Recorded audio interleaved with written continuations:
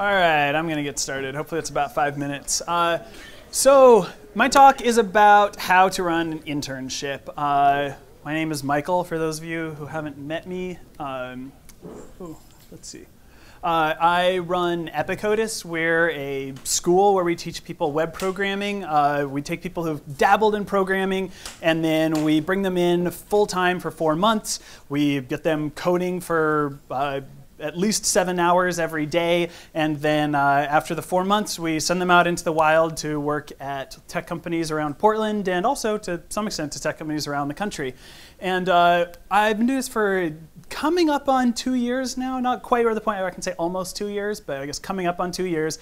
And I'm in the middle of running our 4th class at Epicodus, which means that I really have no idea what I'm doing still. And so the last class, and the kind of the third time through, actually before the last class, I had this epiphany. I was like, we need to run an internship program. And I've never run an internship program myself, and I really didn't know what to tell the companies who I wanted to participate. But I basically went out to all the tech companies I could find in Portland, and I said, hey, do you want interns?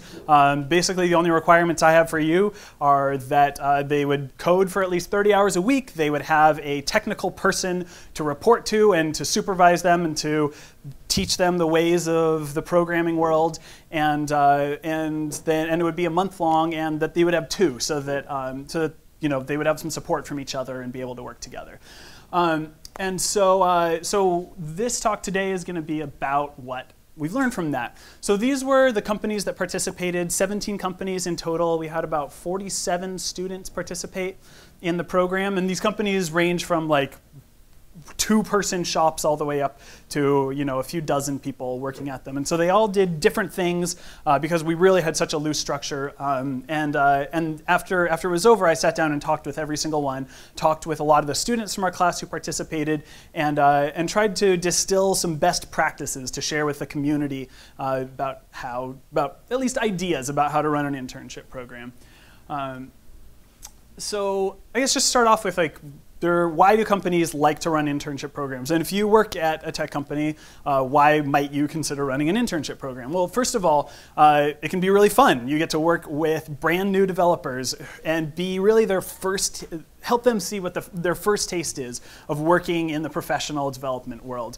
And that can be really rewarding. You can kind of shape what their outlook is and how they think about their relationship between themselves and their code and their job. And so a lot of the people who participated were just at their company. They said, I want to do this kind of independently of what my company wants. It's something that's really important to me. Kind of from a more practical standpoint, a lot of companies who participated are, I'd say pretty much every tech company around town faces the talent shortage problem of how do we get good developers here? How do we get developers at all? How do we get people to apply for our jobs? And an internship program is a great way to build a pipeline of candidates and this is, obviously, you're not going to get senior developers out of it, but as long as you're in a position where you're like, yes, we want to have junior level developers working at our company, what better way than an internship? It's relatively low cost. Some of the internships so all the internships for us, we have 3 months of class, and then the last month students have the choice, which most of them take, to participate in the internship program. And so it's an educational experience. So the companies who participate are providing an educational experience. So for them, sometimes, depending on what they're working on, and if it's something that is, generating revenue, or if it's an open source project, or whatever it is, it ranges from unpaid to generally much lower paid than an entry-level internship or an entry-level developer position. So from a company's point of view, it's a relatively low-cost investment of money. It's more of an investment of time. But it's also low risk. It's a chance to get to see people, how they perform on the job, to get to have them working with you and see who do I get along with, and does this work out? And so for a lot of the companies who participated, some of the practical considerations just weren't even there. It was just, hey, we are excited about junior developers, we're excited about mentoring, I want to work with these people. For some companies, it was more practical of like, hey, we may want to hire some people. And for a lot of companies, it was somewhere in the middle of just seeing how things go. So So as developers, which I assume that most of the people in this room are, a lot of times we're hired based off of our skill and experience and education doing programming of various sorts. And then as we get established in the company where we're working, we're asked to take on roles that we have no training for, like hiring people or managing people or running an internship program. So I guess just the first point I want to make is that running an internship program, like hiring or managing or whatever else that isn't actually coding, is a learned skill, just like coding is. Just we have a lot less practice at these things. And so going into running an internship program, the first thing is to try to see what's out there. To just like before you code, you're going to be taught taught some ideas about programming. Ideally, before you start interning or start interviewing people, you're going to read about how to do a good interview. You might be mentored by somebody else. So running an internship program, something that you can learn how to do, that you can improve on, that you can get better at, that you can learn about. And so hopefully some of these tidbits will help you if you do run an internship program at some point. And I guess also just to set a little bit of context, these are all kind of suggestions, and these are, again, we've only run this internship program once through. We had the benefit of talking to 17 companies who participated in distilling down a lot of their ideas together, but these are not hard and fast rules. This is not the be-all, end-all, final word on the matter. These are some things that we've observed, that we've been told, that we've seen, and are really some suggestions to keep in mind as you go. So one theme that I saw was, as I talked to all the companies who participated and chatted with a lot of students who participated, was that the internships tended to be most successful when interns were really closely integrated with the company. And so this can look a lot of different ways, but I guess the bottom line is, you want to, ideally in an internship, you want to have the interns working alongside of you, in communication with you, friends with you, and we'll touch on a lot of different strategies for doing that. But at the beginning of setting up the internship program, you kind of have to decide, like, what are the interns going to work on, and a lot of that affects how they get integrated into the company. And so we identified 3 broad categories of internship. What do we call it? Internship projects that interns got assigned to. And so the first one was fully integrating into the company, and actually a lot of companies ended up doing this, just saying, hey, interns, by week 2 or even week 1, you'll be pulling tickets off the queue just like every other developer who works here. You'll be doing bug fixes that go into production. You'll be working on the same code that everybody else the company's working on. And this, for example, CrowdCompass did this, where literally by week 2, interns were just pulling off the same queue as all the other developers who work at CrowdCompass. Another approach is to take kind of the main product or project that the company has and carve off a piece of it. So one example of this was at Revelation Global. They wanted to have a feature where their users could upload video. And this was going to be a big project. It, of course, integrated with all the other parts of the application, but it was sort of standalone. Like, it didn't block anybody. It relied on other pieces, but not really moving parts in the system. So it was something that could just be carved off and given to the interns to complete on their own schedule and time. And then the third approach was a siloed project. So a lot of the like agency had this approach. They didn't want to have students working on client work for one reason or another, NDAs, billable hours, management, whatever it was. And so they had like an open source project or an internal app that they wanted the interns to work on. And one example of this was Pop Art. They had a Node.js-based file uploading system that worked with Microsoft Azure, and they wanted to add some features to that. And so the interns, none of them had touched Node.js before, were trained up by somebody who was really familiar with Node, who was really excited to teach more people about Node.js, and then they got to work on this project with him. And so all 3 of these actually can work well, no matter what type of project it is. The other factors are much more important. But I will say that the full integration approach, it has this property of naturally assimilating the interns in. When you're pulling off the same queue, when you're working with other developers, you're naturally in contact with the other people there. You're naturally asking for help from the other developers at the company. And so that does have the advantage of just naturally integrating the interns in with the team. If you're taking another approach, which again can be totally awesome, it's really important to make intentional efforts to integrate the interns in other ways and to make sure they're getting the support that they need and are feeling a part of the team. And so that is kind of the rest of the talk, is those other approaches. So actually, I guess before the other approaches of integrating them is kind of before the internship starts. So you've chosen what you want them to work on. Now you need to prepare for them to actually get there.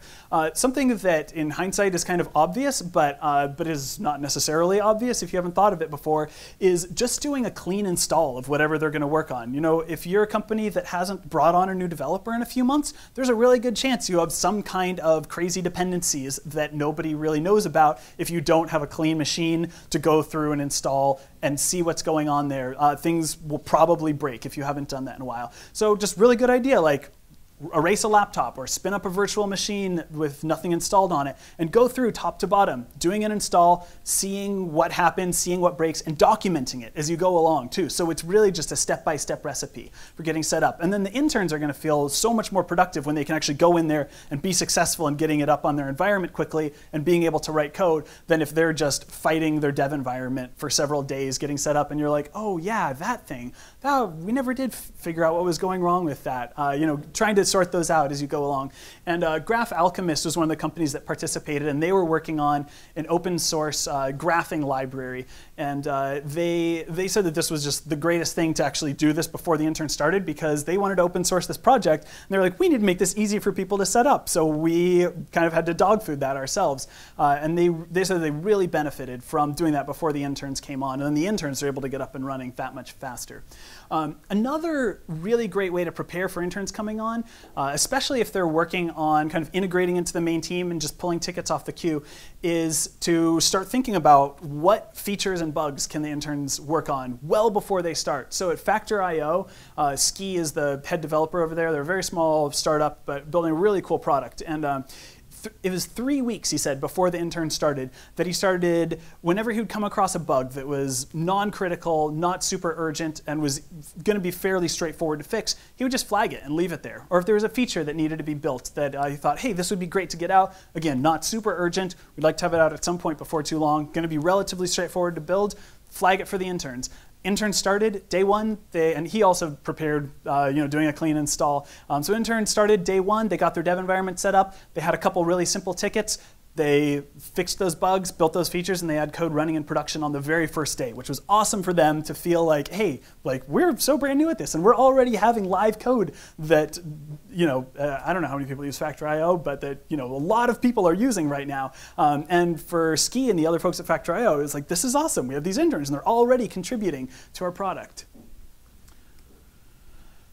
So you've got the interns there and they're starting to work. They're gonna run into problems. Like these are brand new people. These are people who have not even finished this very condensed class that we've put together for them.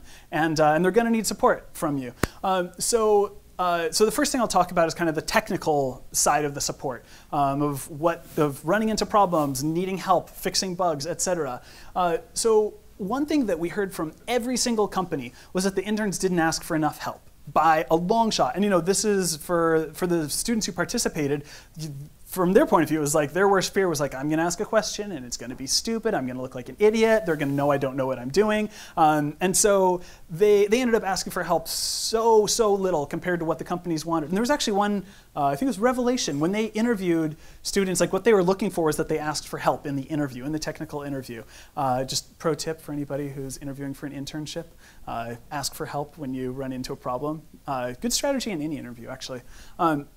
But yeah, so Bunker, which is a small agency down in Beaverton that does a lot of Rails work, their head developer came up with a really awesome strategy for dealing with this. Rather than just continuing to beg the interns to ask him for more help, every hour, if an intern hadn't asked him for help, he would go over and just look over their shoulder and see what they were working on and be like, are you stuck? What's going on? And most of the time, it was like 30 seconds, like thumbs up, I'm good, I'm making progress. And then, but on a regular basis, it would be like, no, I've been spinning my wheels for the last 55 minutes. I have no idea how to go on from this. I really don't understand this error message. I can't find anything on Google about this. Help me figure out what to do to move on. And so that helped them stay really productive in the internships. And it's something that I would recommend. It might feel pretty aggressive to check in every single hour, but if it's a little less often than that, it's still better than nothing. Just going in and making sure that they aren't stuck, making sure that they aren't spinning their wheels, and then the benefit of that is that in instead of having them waste potentially 5 hours on something that might take you 30 seconds or 5 minutes to fix, then they're moving and they're getting stuff done, and they're feeling better, and you're getting and you're helping them stay productive at their work. So another important thing that we saw worked really well was we had this idea of sending internships in pairs to the company so that they could ask each other questions and help each other out before asking somebody at the company a question. So to kind of deal with that, like, I don't want to ask a stupid question thing. And also, you know, to legitimately try to ease the burden on the companies hosting them of not having to answer as many questions and help out as much. And so this just seems like a really simple thing, but just having the interns sitting side by side right next to each other, like even on the same desk, was great because they could, it was zero cost to asking somebody questions. Like, it's amazing the cognitive difficulty it is to just stand up from your desk and walk over to somebody else and ask them a question. Like, it's you know, it shouldn't be a barrier, but it's a huge barrier. And so having them sitting side by side was really helpful. And the client was just, they were just like over the moon about this. They're like, why didn't we ever have 2 interns before? It's such a good idea. They were always sitting side by side. They would hop together and pair program on something if they got stuck. They were always answering each other's questions. When they did come and ask for help, they were able to be really clear about it because they'd already clarified it with each other. So that turned out to be really helpful with the internships. The last kind of technical support tip that we heard from a couple of the companies, and especially at Daylight Studio, which is a consulting shop that does, actually they do, I think, mostly PHP and some Node stuff. And so the interns there kind of got to ramp up on some different tools than they had used in class. But they, you know, most companies, there was like, oh, this is the engineering team. And there's, you know, we worked with a lot of small companies. So it was like, there are 3 people here. You can ask any of them for help. And at Daylight, it was like, yeah, you can ask anybody for help. You can hop on the chat room. But this one person, I think his name was Dave. They're like, Dave is really excited about the internship program. He wants you to ask him questions. He is excited to answer your questions. When you have questions, go to him. If he's not around, of course, ask anybody. But just having that one go-to person, you know, it's the paradox of choice, right? Like, if you only have one choice, it's really easy to make the choice. If you have a lot of choices, it's like, well, who do I talk to? Who should I ask? Who's the right person to go to? And so it worked out really well for them to just have Dave as the go-to person. And of course, like, plenty of backup if he was busy or out of town or whatever it was. But just having that point person who was really excited and who was the one go-to person made it that much easier for the interns to get help and to move along and to be productive. So in addition to getting help writing code, there's the other side of, hey, these people have never actually worked as developers before. This is really scary. This is really intimidating. There's, you know, struggling with imposter syndrome, struggling with feeling stupid every day, struggling with, you know, maybe things that are going on in the company that you don't realize, maybe struggles with working with the other intern who's with them there or anybody else at the office. These are things that come up in any type of work, but especially for the interns, having some additional support beyond supporting their code can go so far. So one thing that I would strongly recommend that anybody who has an internship program do, and honestly anybody who's a manager of anybody else, is just weekly one-on-one process-oriented, non-technical check-ins. So this isn't your code review. This isn't anything that has to do with writing code or shipping product or anything like that. It's, how are you feeling?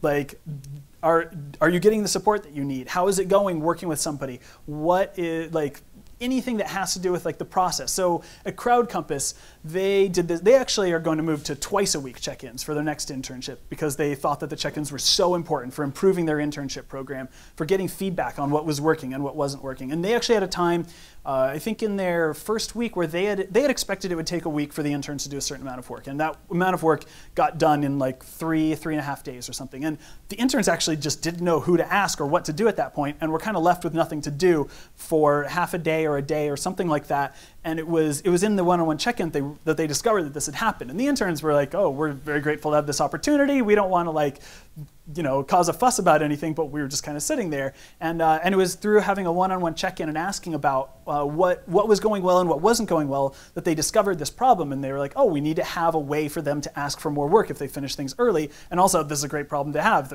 They're learning this stuff faster than we expected, and they're doing even better than we thought that they would. The last thing, which is just, it's really easy to do, is have some sort of social thing. You know, it's great to be working with other developers and to be coding alongside other people and learning all this stuff in the internship, but it's also, you know, you want to go to work and be friends with the people you work with. And when you're the new person, it's always hard to meet other people at work. And when you're the new intern, it's that much harder when you feel just, you know, like you're the lowest on the totem pole. You don't know anything.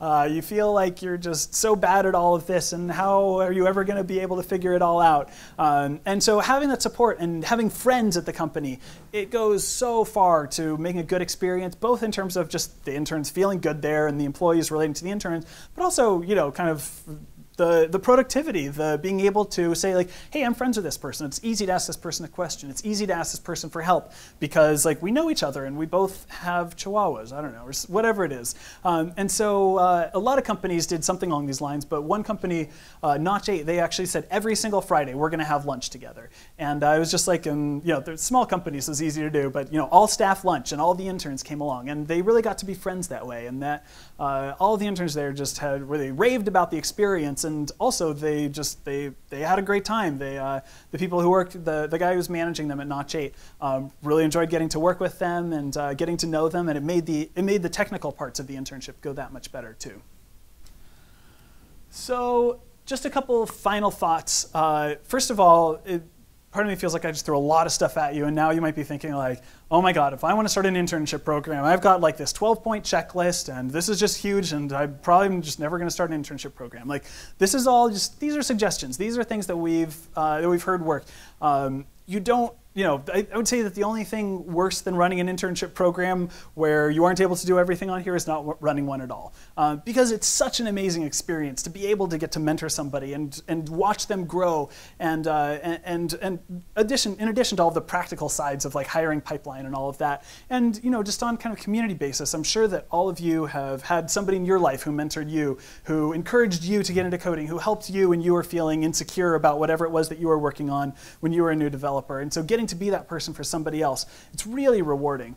The flip side of that is that running an internship is absolutely an investment. Like, you're going to spend time doing that you won't be able to spend time coding or whatever else it is you do with your day.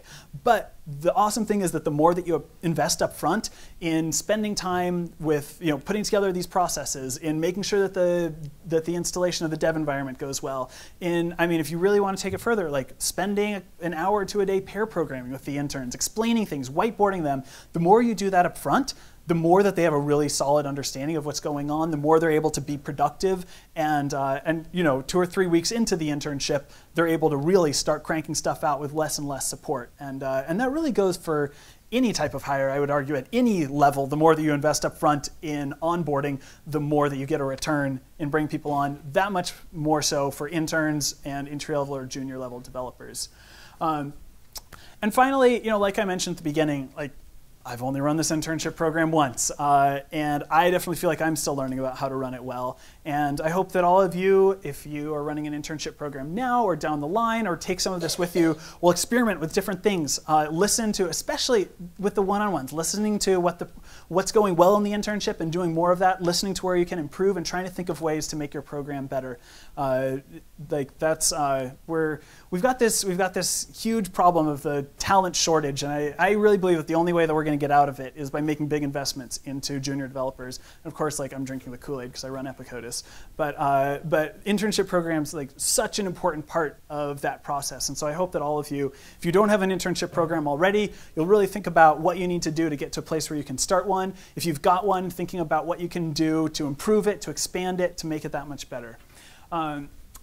If you have anything you want to talk about with me, feel free to email me at michael@epicodus.com. At Epicodus, we actually have like a specific person who works on connecting companies with our students, whether that's for internships or for jobs after our class is over. Her name is Maureen. She's awesome. You can reach out to her too. She's out of town, or she'd be here right now. If you're ever interested in hiring graduates out of our program, you know, they're scattered across town. There's lots of, I'm sure there's at least a handful of people here tonight who have hired interns from, or hired students from Epicodus who can tell you a little bit about what that's like.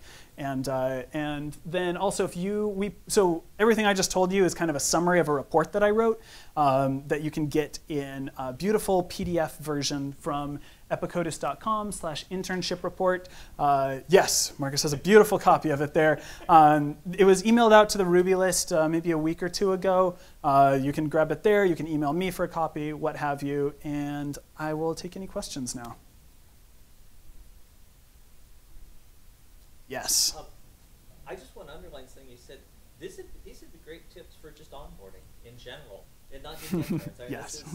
I've seen companies, I won't name any names, but I've seen companies fall down because they didn't have those steps in the process. They onboard people who are lost. Yeah, and you know, there's kind of the philosophy of like, throw them in, and if they're good, they'll swim, and if they aren't, then they'll sink, and we'll fire them. And like, that's an approach, definitely. But like like I said, you know, it's an investment. If you put some in, you will see returns on the investment. And you know, that's not to say that everybody you ever hire is going to be great as long as you do everything well. But if you make those kind of investments into your employees, no matter what level they're on, you're that much more likely to set them up for success and for productivity, and just doubly, triply so for interns and entry and junior level developers. Yeah. There's a really cool book called The First 90 Days, which basically has a bunch of studies that show almost everything that you're saying right now. So I'm not full of shit. You're not full of shit. Awesome. Thanks, Chuck. Yeah. You. Yes. Didn't see where you're looking. Yeah, I was just wondering, could you talk about how it was for your students to really make the transition, for example, from front-end JavaScript to Node.js, or from Ruby on Rails to PHP, like how that process was for them, as far as you know? Yeah, hard, definitely. So at Epicodus, we start off by teaching our students JavaScript and Ruby because we want them to be polyglots. And you know, if we look at where they've ended up getting hired and what they've been working on, I would say at 2/3 to 3/4 are Ruby and JavaScript because they come in there already prepared for that. But another, you know, 1/4 to 1/3 are working in Java, C#, PHP, what have you.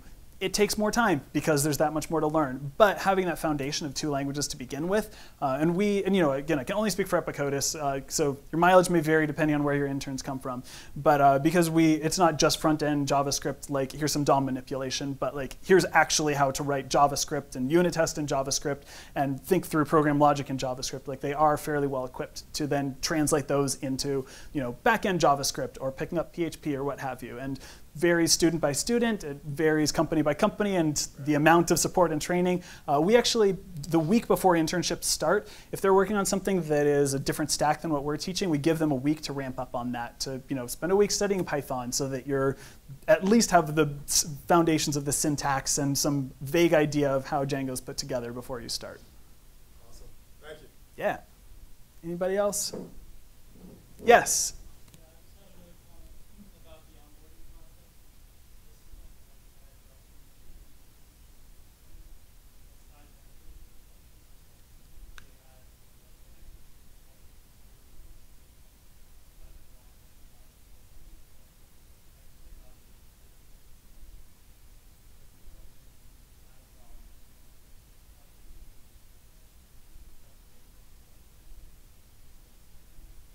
Awesome. Anybody else? All right, well, feel free to email me if you have any questions at all. Thanks a bunch.